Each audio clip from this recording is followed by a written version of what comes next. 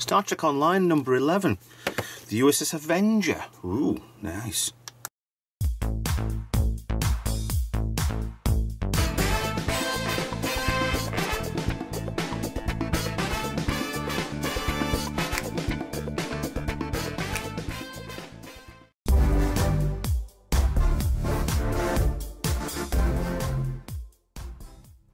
Hi guys, Retro Trek Ralph here, another Star Trek Online magazine and model review from Eaglemoss Hero Collector. This time this is issue 11 out of the 20. This is the USS Avenger NCC-97500. So this looks very much kind of, yeah, it's an interesting twist on a Constitution-y sort of, maybe sovereignty type ship, but yeah, let's have a look. So standard, normal, everyday Eaglemoss packaging. They do change quite a lot of these for each one of these, which is nice. I mean, that's the reason probably why they've only doing a series of 20, so I'm on a catch-up now at the moment. So let's get inside. As he says, it won't come out. All of these are mint. All these were bought, yeah, for these next few that I'm posting the next few weeks are straight from Eaglemoss during a lovely little sale. However, yeah, I do take off the sticker on the box anyway. I don't like them being there. I wish they wouldn't do that, but that's fine. 1971 A/A for Avenger. Okay, get back to the moment. Let's have a look inside the magazine, shall we? Right, so 20th century, yes, because online is set kind of very much similar to where the Picard era is set now, which is nice because they are actually putting some of the Picard stuff in to the actual, yeah, well, the online stuff into Picard. So we'll look forward to seeing those when they come out. So let's have a look inside the battle cruiser. So there is a battle cruiser, aren't they? I mean, they always claim that Starfleet are non-military, but they have battles. Okay, so hopefully you can see this without the glare. If not, there we go. USS Avenger there. Very, woo, that is a battle. It's like they've got extra padding on certain areas that they don't want to be destroyed. It's like having a mobile phone with a silicon case, but a bare minimum silicon case. Missed a page out there. Again, online I should really be playing this more than just getting the models for this. Avenger Class Development Project, Utopia Planitia, bars. Some really nice pictures there, but I like they've got concept art on an online game. Potentially that the nacelles fold up. Don't know. Sorry, I think I've got a bee in here. Just had a buzzing. Right, so we might have to pause the video in a second before I show you the actual model. In-game stats there, if anybody's following. So the next one will be a Klingon, the Martyr. So, hang on, let's try and see how far I get along with this before I get stung. So, there she is. Same sort of size to what the original Eaglemoss stuff was, which is nice. Very lightweight this. I think that's part of the metal part. They always have a die cast part anyway, so size wise in my hand, yeah, it's pretty much there. Very nice black, white, but the paintwork, I don't know, it's a little bit iffy. But these are the, yeah, they've stopped doing the online stuff models now anyway, which is, it's a bit of a shame, but I assumed that they didn't take off as well as I thought.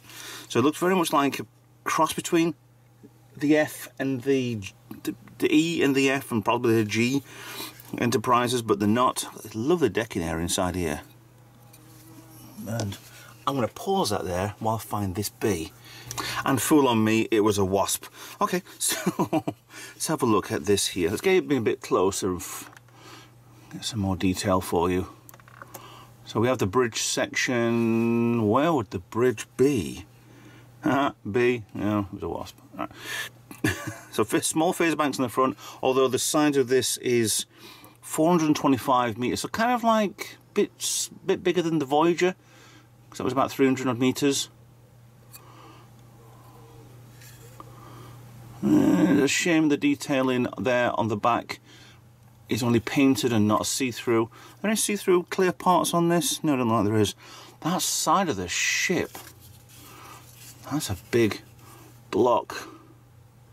Come on, you know, you can focus. Yeah, that's a bit strange. Just says the number on there. You've got 2 decks there on the side. Phaser turret banks or extra warp nacelles on the front. I don't know.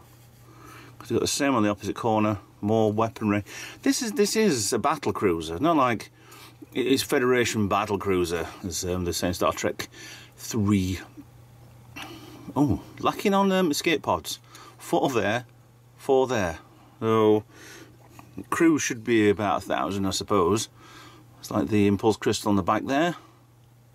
Does that say anything? I can't read that. That's just red dots. Some decent detailing work on this. Quite like this. And slopes off to the back to a keypad for a chip and pin. I don't know. Looks a bit weird. There's no shuttle bay on the back top here. Is there one underneath? No. Fans off like Constitution class should, with more of escape pods all over the bottom. And then the cells, the pylons, more phaser banks. This would really, really give you a bad day, I think, if they attack you. Nice blue. It's like there's something missing there from the centre there. If it was kind of similar to the Enterprise D. But lots of decking.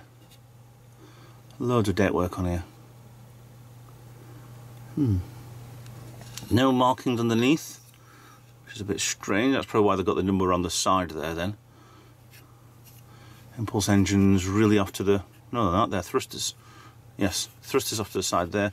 Impulse engines really at the back. Come on, you can focus. You can do it. There you go. Yeah, very nice looking ship this. It's a shame that it's only too small, but they're never going to do these in larger XL sizes anyway. I mean, I do want the XLs from the official Starship collection, but if ever they come around, they will come around. If not, then I'll wait until sales. The actual minute now, when filming, I think it's actually finished tomorrow, which is when the video's coming out. So if you're on Eaglemoss, keep an eye on their website. They drop prices all the time. I've got 2 coming in, actually being delivered tomorrow, with this being filmed on. Yeah, there's a special, and there's the next shuttle pack coming through. They were half price, so it makes perfect sense to keep an eye on Eaglemoss. Also, here's a tip for you. Keep an eye on Eaglemoss's Amazon webpage. If in the UK, check out there. I actually saw the shuttle pack cheaper on there after I bought it on their own website. So that's a bit weird. So I'm not quite sure why they'd have their own website more expensive than their own Amazon site. There you go. So if you want to buy cheap, go buy. At the minute, they've got the sale is ridiculous. You've got some of the old first lot of the official Starship collection for about £4.25. That's a nothing for these models. Absolutely nothing. And I wish I'd started collecting them now. But other than that, no. So again, thanks for watching. Like and subscribe. Follow me on social media. Consider being a Patreon. Then you can help out to donate for the channel. If you want to not do that and you want to give me something to donate, anything and everything, you could donate some of these that are spare. You could donate something that's tech stuff. Can do that sort of level of channel as well. Fine. Well, I'll catch my breath. I'll see you in another video. Bye for now.